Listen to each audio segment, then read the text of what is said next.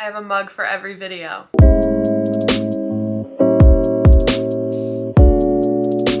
Hi besties, welcome. Today I hope your day does not feel like finding out that your uncle married your mother only 2 short months after your father has died. That would be a bummer. Today we're talking about Willy Shakes, the bard himself, perhaps the greatest playwright of all time. I talk about William Shakespeare a lot on my channel, and a lot of times when I do, I get comments asking for like a beginner's guide video. Today I'm delivering. Briefly, before I jump in, I have learned to approach Shakespeare from an actor's point of view because I performed a lot of Shakespeare. I have incorporated that into how I read the plays. First and foremost, I want you to know that you already know Shakespeare. Come What May, that's from Macbeth. Break the Ice, that's Taming of the Shrew. Laughingstock, that's from Merry Wives of Windsor. A Wild Goose Chase, that comes from Romeo and Juliet. And not only were so many common phrases in the English language originated by William Shakespeare, but so were so many words that we use on a daily basis. Words like admirable, baseless, hostile, long-legged, even watchdog. All of these words and phrases are straight out of Shakespeare's catalog of work. We have him to thank for so many of the idioms and cliches and phrases that we use on a daily basis without even knowing where they come from. And all that is to say, Shakespeare doesn't have to be overwhelming. But I understand. Approaching a 500-year-old text can be a little bit intimidating. The language doesn't seem like something we're familiar with. But I'm gonna help you out. First, the basics. Who the hell was this William Shakespeare guy that every English teacher in high school creams their jeans over? William Shakespeare was an Englishman who was born in 1556, lived to be 52, and died in 1616. But he made good use of his time here on Earth because in his 52 short years, he wrote 38 plays and around 155 sonnets. He wrote tragedies, he wrote comedies, he wrote histories. We'll get to what all those are later. But he wrote plays of all different kinds of genres and completely shaped the way drama has persisted in our culture today. He's the most referenced, most adapted, and most frequently performed playwright of all time. But he's not as intimidating as he sometimes seems. Shakespeare wrote for the masses. Shakespeare didn't write because he wanted to make you feel stupid. Shakespeare wrote so that people would feel the full weight of young love and the full weight of vengeance. He wrote plays that are so brilliant that we keep putting the same plays on stage and we keep going to see the same plays over and over and over. I don't know how many times I've seen Hamlet or Midsummer on stage, and every single time it's different, and every time I hear something new. His language seems a little bit flowery and pretentious to those of us reading it today. But he wasn't writing for some elite upper class. He was writing plays for everyone. His plays have more sex jokes than any other author I've ever read. A Shakespeare teacher of mine once told me that Shakespeare is about 3 things: food, sex, and murder. And most of the time, the murder has something to do with the sex. So we don't have to take him too seriously. Honestly, I don't think he would have wanted us to. As often as he's writing soliloquies in his histories that honor and flatter the members of the monarchy that commissioned him to write the plays, he's writing dick jokes in Much Ado About Nothing. When Lady Macbeth says, "I have given suck and know how tender 'tis to love the babe that milks me," she means a couple of different things. In the Globe Theatre, where Shakespeare's plays were first performed, his plays were seen by everyone from the monarchy all the way to the peasants. There was an entire section of standing room for the poor people, and they weren't afraid to heckle. But that brings us to another point. His plays were meant to be performed. They were meant to be seen and experienced in a theater, not to be popcorn read in a high school English class. And while I totally understand why his plays are read, we use them all the time and they're super important in the canon of English literature, it's important to approach Shakespeare the way it was meant to be consumed. Even if you are reading it, there are ways to incorporate theater elements that can drastically improve your experience. Plus, these are some of the most adapted and retold stories of all time. You already know what's going on, you just know Romeo and Juliet as Danny Zuko and Sandra Dee. But one of the most helpful things in understanding what the heck is going on in a 5-act Shakespeare play is getting familiar with the structure. Let's talk about the genres. Scholars debate about how many genres of Shakespeare plays there are, but there's 3 main ones. First, you have your comedies, which are hilarious, lots of witty comebacks, and usually end with a wedding, like A Midsummer Night's Dream or Twelfth Night. Then you have your tragedies. These are plays about murder, betrayal, and revenge, and usually end in a lot of death, like Hamlet, Romeo and Juliet, or Othello. And finally, of the big three, we have our histories. These are fictionalized accounts of true events or people, sometimes plays that Shakespeare was commissioned to write for the monarchy: the Richards, the Henrys, and King John. Now, some people also include a fourth genre of the obscure plays, also called the romance plays or the problem plays. And these include plays that don't fit as perfectly into one of these other categories, the Winter's Tale or Cymbeline. But one thing that's true of all of Shakespeare's plays, no matter the genre, is that they all have a 5-act structure. Now, Shakespeare did not originally divide his plays into 5 acts.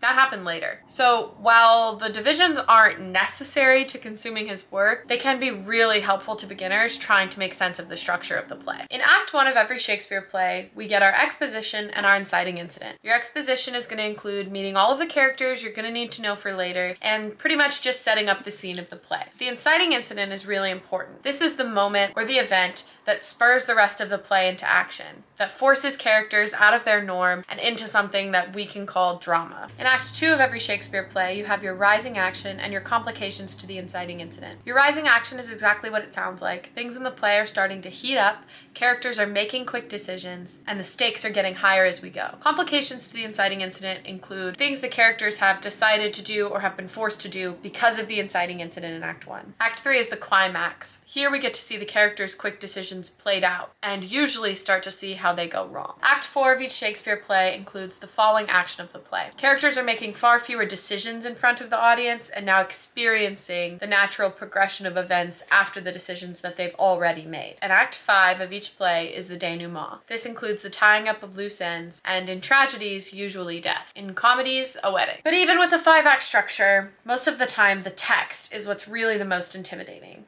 So let's talk a little bit about his language. First of all, punctuation is vital. Do not ignore it. I know it's very common for people reading Shakespeare for the first time to read it without punctuation. For instance, in Hamlet's Act 1, Scene 2 soliloquy, it would be very common for people reading this to read it as follows: "Oh, that this too solid flesh would melt, thaw and resolve itself into a dew. Or that the everlasting had not fixed his canon 'gainst self-slaughter." When, if you pay less attention to the line breaks and more attention to the punctuation, you get something that sounds more like this. "Oh, that this too solid flesh would melt, thaw, and resolve itself into a dew. Or that the everlasting had not fixed his canon against self-slaughter." The text might still be intimidating, but the flow of the speech is important. I know you know how to tell where the end of a sentence is, so read Shakespeare the same way you would anything else, and then you're able to divide it up and read each sentence on its own instead of getting caught up in the beginning of the next sentence or the end of the previous one. Often dashes in Shakespeare indicate a shift in the speaker's thought. "Body, like Niobe, all tears, why she, oh God, a beast that once discourse of reason would have mourned longer." He's in the middle of a sentence. He shifts tone. The punctuation can be really helpful. When I first started reading Shakespeare on my own, I would often circle all of the punctuation in a line so that I would force myself to pay attention to it. And then I would read the scene out loud, breathing on each comma, stopping on each period. This really helps you get a sense of how his words are supposed to sound. But also, being familiar with Shakespeare's meter can be super helpful. Now, Shakespeare writes his plays in both prose and in verse. Oftentimes, verse is used in moments of great emotion. It's sort of like in musicals when characters begin to sing because talking no longer does them justice. And Shakespeare writes in iambic pentameter. This means that when Shakespeare's writing in verse, each of his lines should have 10 syllables, which include 5 feet. And a foot in iambic pentameter is 2 syllables. If the line is written in perfect pentameter, it will have an unstressed syllable followed by a stressed syllable, and that foot 5 times. So it will sound like ba-bum, ba-bum, ba-bum, ba-bum, ba-bum. For an example from Shakespeare of a line in perfect pentameter, I'll switch over to Macbeth, Act 1, Scene 7, when Lady Macbeth says, "But screw your courage to the sticking place." If I read this line in iambic pentameter, it would sound like this: "But screw your courage to the sticking place." Obviously, actors aren't going to go up on stage and speak Shakespeare that way, but Shakespeare is giving the actors lots of clues as to which words are important and which words mean more than others. In this line, the first foot is but screw. Screw is a much more important word in this sentence than but. Screw is the verb, the action word, what she's imploring Macbeth to do. But screw your courage to the sticking place. She's emphasizing exactly what she wants him to do. And Shakespeare's letting the actor know how to do that by writing in pentameter. Writing out which syllables are stressed and unstressed over the lines is something called scansion. And in this famous line, it would look something like this.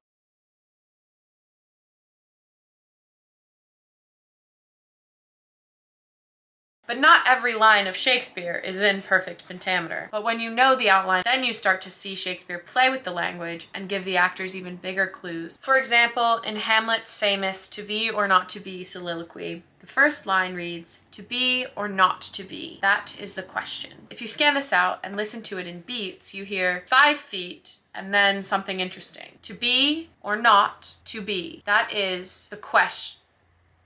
There's an 11th syllable in this line. Even Shakespeare fucks around and finds out sometimes, but usually what this means is that the character is questioning something. If it's not written in perfect pentameter, their thoughts aren't whole, they're not complete, they're confused. Here, he's not pretending to be insane or pretending to be suicidal. He really is turning this question over in his mind. Now, when I was in Shakespeare shows, I would scan every single line that I spoke in the play. But when you're just reading Shakespeare, scansion isn't always necessary. One of the reasons I like to talk so much about meter and iambic pentameter when I'm talking about Shakespeare is that iambic pentameter sounds like a heartbeat. But screw your courage to the sticking place. There's a reason people for centuries have been having such a visceral reaction to his language and find it so beautiful. But that also means that when Shakespeare breaks meter, it means something. Characters can finish the metered line that another character has already begun. This happens frequently in love scenes. It's as though the character's words are falling into lockstep and they're so in sync that they're finishing the very heartbeat of the previous person. Romeo and Juliet are constantly finishing each other's lines of verse. My biggest tip for reading Shakespeare on your own is to read it out loud. A lot of times chewing the words and letting them turn over in your mouth can be the thing that you need to really understand what the characters are saying. When you read it out loud, it's harder to ignore the pulse and the feeling that Shakespeare has imbued in all of his language. And adding on to that, I think it's very helpful to watch an adaptation of the play that you read before you read it, and sometimes after you read it, and sometimes even during your read of the play. That's why I always recommend that people begin with the more adapted works. The ones that you probably already know a little bit about just from living in a society that relies so heavily on Shakespeare. When I sit down to read a Shakespeare play, I by no means understand every single line on the first read. Sometimes lines like the multitudinous sea incarnadine come up. I don't know what the fuck that means. But watching adaptations before you've read the work is really helpful because then you're focusing more on the language and the things that make Shakespeare beautiful than you are focusing on the basic plot of the play. So much of reading Shakespeare just has to do with the amount of effort that you're willing to put in. Reading Shakespeare is never going to be as easy as reading something that was written last year. There just is a learning curve to the language. There's a lot of vocabulary that we don't continue to use to this day that can be somewhat confusing. It's really helpful to know some of the basics of words that are often used in Shakespeare. For example, why does Shakespeare always say o'er instead of over or ne'er instead of never? Usually it's to cut out syllables so that the line can still be written in iambic pentameter. And once you realize that, then it stops being confusing why he has apostrophes all over the place and you start to realize he's just trying to squeeze everything in so that it fits nice and neat. If it's easier for you to understand the line by reading it over or never, there's nothing wrong with that. And on the flip side, if he's using accents over certain syllables, he's most likely adding syllables so that they fit in pentameter. Shakespeare's just trying to check the assignment requirements and fit them as best he can into what he's writing. I'm gonna let you know which Shakespeare plays I think you should start with. In my opinion, the easiest plays to start with are probably going to be Romeo and Juliet and Hamlet in terms of tragedies.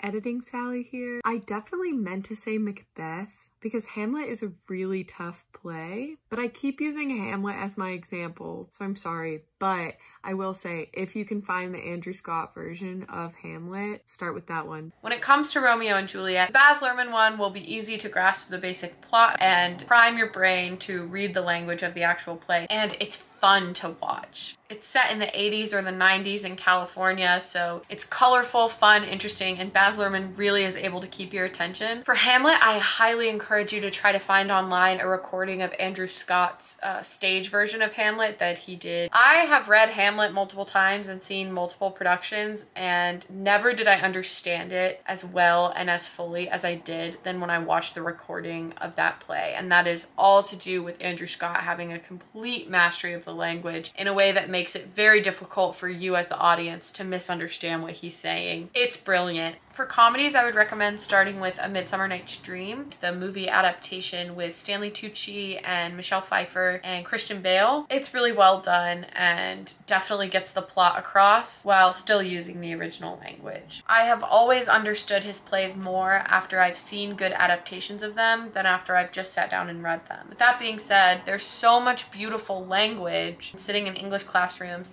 that kids aren't taught how to appreciate. So I'm hoping that by making this video, I'm giving you a few of the tools in my toolbox. I couldn't by any means cover everything in this video. Once you begin to read and understand Shakespeare, you'll start to notice how frequently other authors reference his work, lean on it for plot devices, or even how much of your daily vocabulary has been created and originated by William Shakespeare himself. I want so desperately to be able to share some of the magic of Shakespeare with you. That being said, if you have any specific questions about Shakespeare, please drop them in the comments because I would love to answer them or talk to you about Shakespeare. Down below, I will link a couple different performances of Hamlet's famous To Be or Not to Be soliloquy so you can see how different interpretations of Shakespeare can be. I want to know what your favorite Shakespeare play is, your favorite characters, your favorite moments, because they're always just living rent-free, rattling around in my brain. As always, like and subscribe. I want to give a big shout out to my Shakespeare mentor and one of my best friends, because I would not know any of this and I would not have an unending and deep love for his work if it weren't for everything that she's taught me in our nearly 10 years of friendship. Oh my god, Raya, it's been 10 years. So to Raya, I want to say the first line of Shakespeare I ever heard you say, "I love you more than words can wield the matter." And to everyone else, in case you haven't heard it today, I love you, and may flights of angels sing thee to thy rest. I had to!